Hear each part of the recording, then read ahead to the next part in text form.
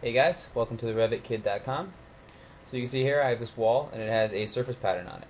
So I'm going to show you how to create a surface pattern very similar to a CMU surface pattern. So if I select this wall, let's do brick on CMU.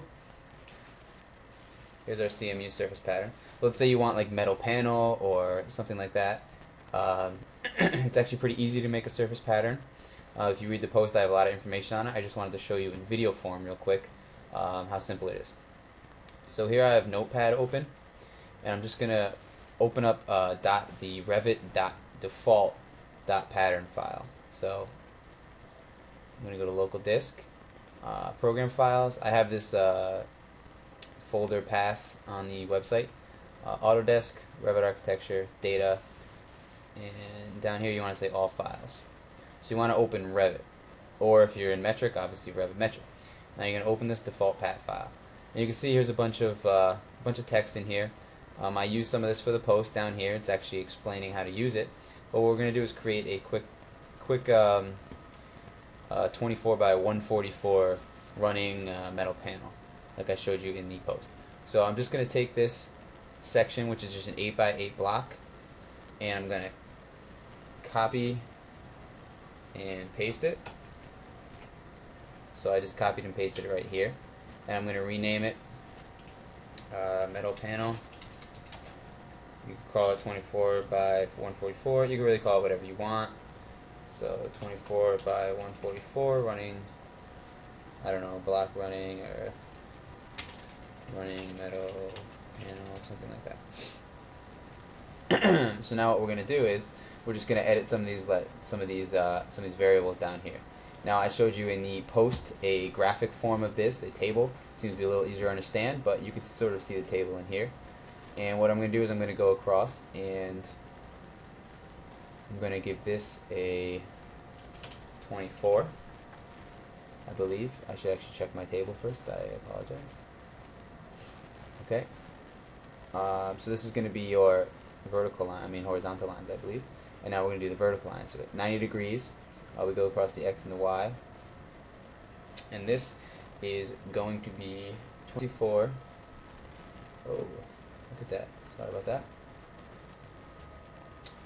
24, 144, 24, and negative 24. I would explain this in the video, but I explained it pretty easily in the post, so I just wanted to show you how exactly you edit it and save it. So I'm going to say File, Save. I'm going to say you want to make sure you click all files, and you want it to be revit.pat. Otherwise it'll save it as a notebook file. So save here. Oh, it's read only, so call it Revit whatever you want. And once you actually load it into the that's weird. Alright, well save it wherever you need. For some reason it's not letting me save in that directory, but that's okay. We'll just save it to my desktop here, Revit TRK. Make sure you save .pat, save. So now we just save this pat file. And once you load it into your family and save it, it actually exists in the family and don't need to carry that pat file you created all over the place. So now to import it, you can do a couple different ways. You can go to Manage and Materials, or you can go to your actual material wall and then go to Materials. I'm going to go to Manage and click Materials, and I'm going to create a new material. Let's base it off of metal panel. Why not? Duplicate it. Ready yet? Let's use metal panel. And simply go to Surface Pattern, click the Browse button here.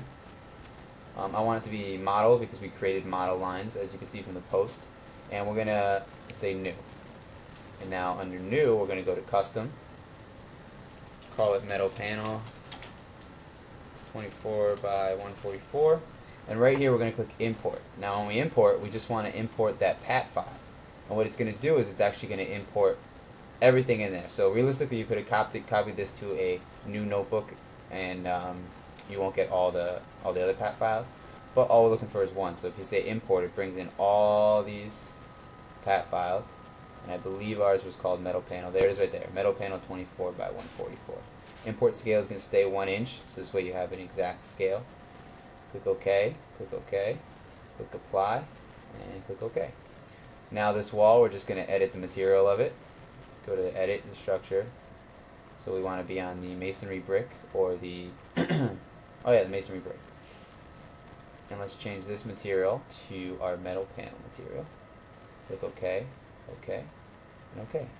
Now you see we've got this metal panel, and this will grow with our wall, grow this way with our wall. And because we made it a surface pattern, a modeled surface pattern, we can actually select pieces of it and move the entire pattern around, vertically and horizontally. So I hope this helps you guys out, and please send me some emails, leave some comments. Have a good day.